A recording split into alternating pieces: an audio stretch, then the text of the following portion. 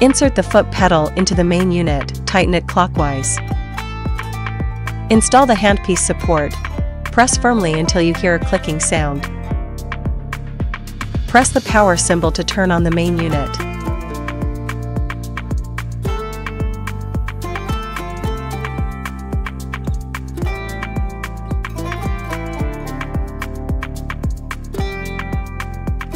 Insert the piston end of the anesthetic cartridge into the handpiece.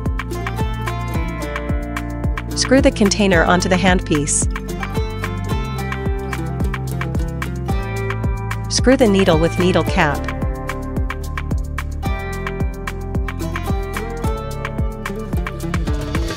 The entire handpiece, including the needle cap, can be inserted into the handpiece support. Hold the container before injection. Insert the whole handpiece into the needle cap holder. Pull out the handpiece to keep the needle cap in the holder. The foot pedal stroke is divided into the front section and back section, corresponding to the two speeds in the injection mode. Foot pedal calibration is needed when using for the first time or replacing a new foot pedal. Click the setting icon, and then click the foot pedal calibration icon to enter the interface. Click to start. Step on the foot pedal and hold for more than 1 second according to personal habits. If you want the front stroke of the pedal to be shorter, step on it lightly. If you want the front stroke of the pedal to be longer, step on it harder. Then release and wait for more than 1 second. Click the finish icon to complete the calibration. If you want to cancel this calibration, click Cancel. 𝐴𝐸 has 3 injection speeds: slow, medium and fast. 𝐴𝐸 has 4 injection modes. You can click to switch. Normal mode, with slow and medium injection speeds.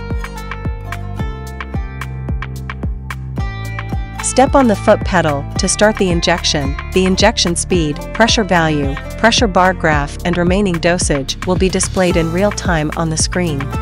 The injection speed is slow when pedaling to the front of the stroke. The injection speed is medium when pedaling to the rear of the stroke.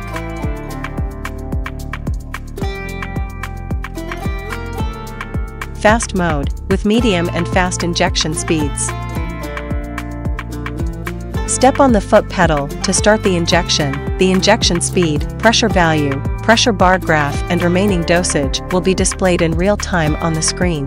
The injection speed is medium when pedaling to the front of the stroke. The injection speed is fast when pedaling to the rear of the stroke.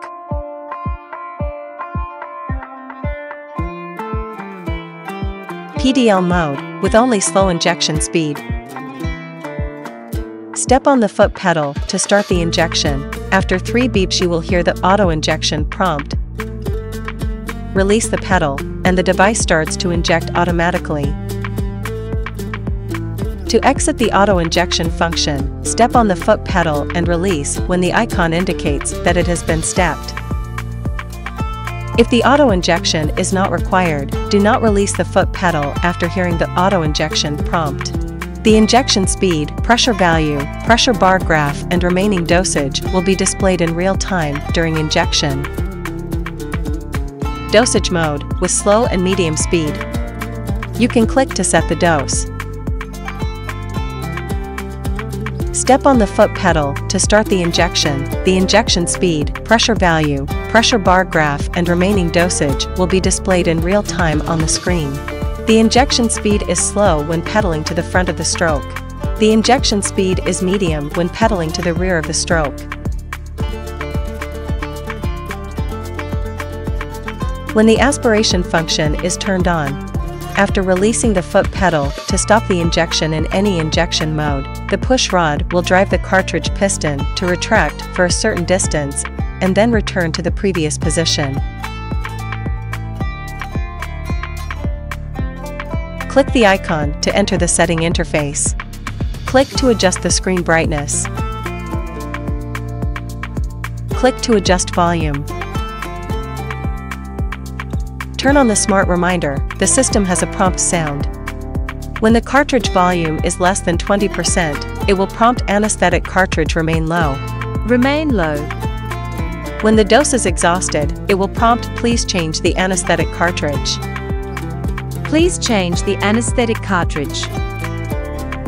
In PDL mode, when the first green bar of the pressure bar graph lights up, it will prompt PDL. Reach PDL. In PDL mode, when the system is overpressure, it will prompt overpressure. Turn on the training mode. Training mode includes all the prompts of Smart Reminder, and also equipped with some additional voice prompts. Unscrew the container and cartridge. Click Setting icon.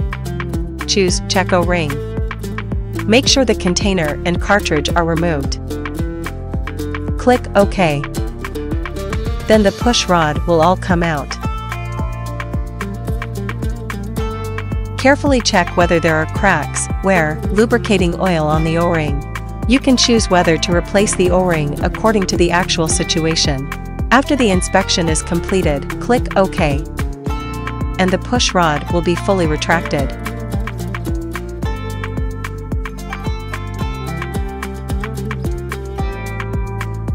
When the injection is completed or the anesthetic is used up, the push rod needs to be returned to remove the used cartridge. Under the automatic injection function, when the anesthetic is used up, the push rod will automatically stop.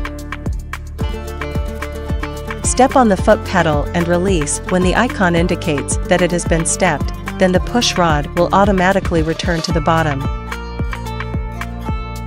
Under the normal injection modes, when the anesthetic is used up, the push rod will stop automatically. When the foot pedal is released, the push rod will automatically return to the bottom.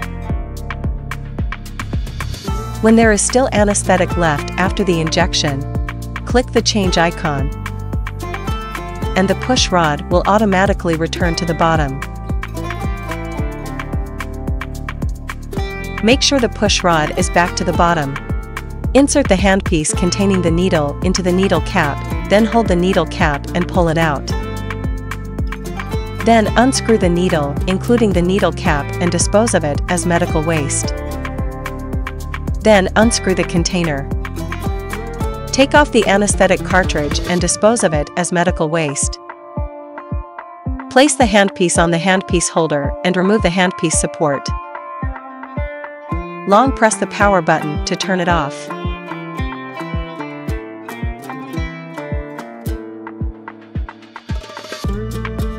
Install the head of the power adapter. Insert the power adapter into the charging port of the main unit and start charging.